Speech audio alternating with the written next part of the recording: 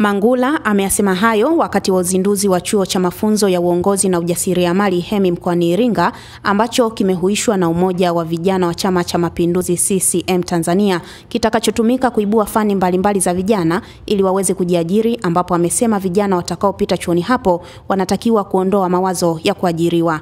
Mafunzo mtakayopewa hapa yatakuwa yanahusika na ujasiriamali. Ndajifunza juu ya ujasiriamali kama somo,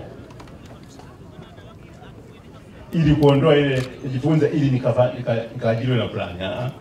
Katika kuhakikisha tija ya chuo hicho inapatikana, Katibu Mkuu wa Chama cha Mapinduzi Dr. Bashiru Ali ameunda bodi ya mpito itakayosimamia chuo hicho.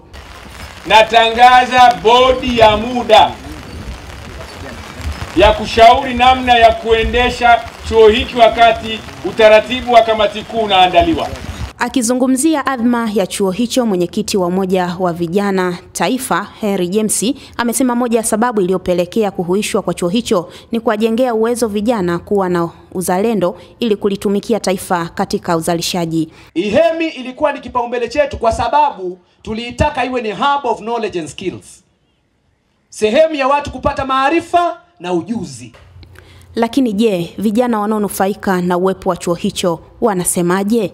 Tunaamini ajira nyingi zitapatikana mahali hapa, na tunaamini kabisa tutafanya biashara kubwa kwa sababu tunatarajia kutoa product tofauti nyingi.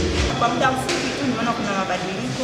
Kwanza napata ujuzi ambao utanisaidia mimi mwenyewe na niendelevu, na nitakuwa mjasiriamali, na nitakuwa fundi nzuri, na nitakuwa mwalimu wa wenzangu watakao kuja mbele.